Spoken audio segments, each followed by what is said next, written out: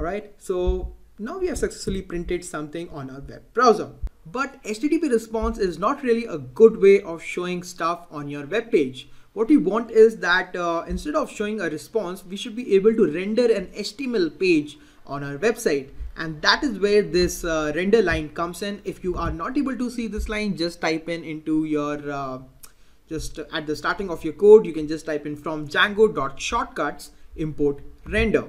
Now, instead of HTTP response, we are going to render something, and it's going to require two things. First, it's going to require a request that we already have. And the second thing it's going to require is the HTML page. So we haven't created an HTML page yet. So for that, what we are going to do is inside our app folder, we are going to create a new folder and we're going to call it templates. Now, as we discussed, Django stores all the HTML files and it looks for HTML files in the templates folder. That's why inside our app folder, we are creating this new folder called templates folder.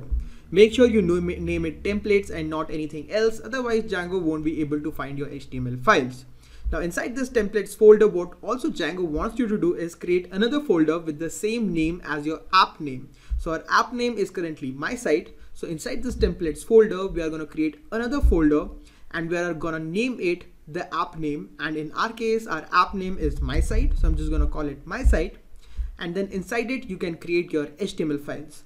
So I'm just going to click on new and I'm going to create a new HTML file over here, and I'm just going to call it index. You can call it whatever you want, but usually in web development your main page or main file is called index.html. So I'm going to call it index.html, and I'm just going to write this is this HTML file is working. All right, so now that we have created our HTML file, we have to make sure that our HTML file is being rendered over here. So what exactly is render?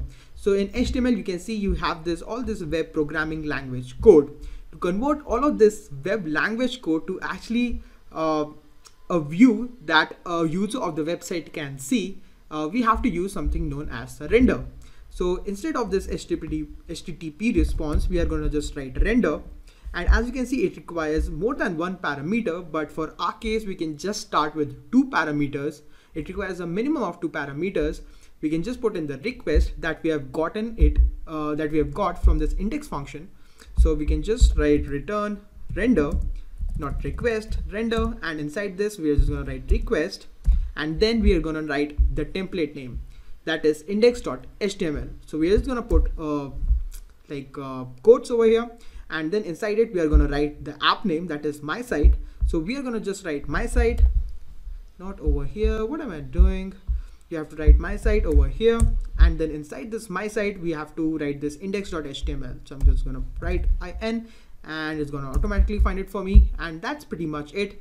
Let me beautify it by pressing Ctrl+Alt+L on my keyboard, so that you can see it more properly. And now what we can do is we can just let's stop the server and run it again. So whenever if you have a problem in viewing your website properly, and if you think you have done everything right, make sure you try and run the server again, because sometimes what Django does is it doesn't run the server automatically by itself again, but sometimes it does. So it's very confusing. It's one of the bad things about Django, that it sometimes refreshes the server and sometimes it doesn't. So we have to sometimes refresh it on our own. So anyways, we have refreshed the server. Now if we go back to our web page and press enter, you can see this HTML file is working.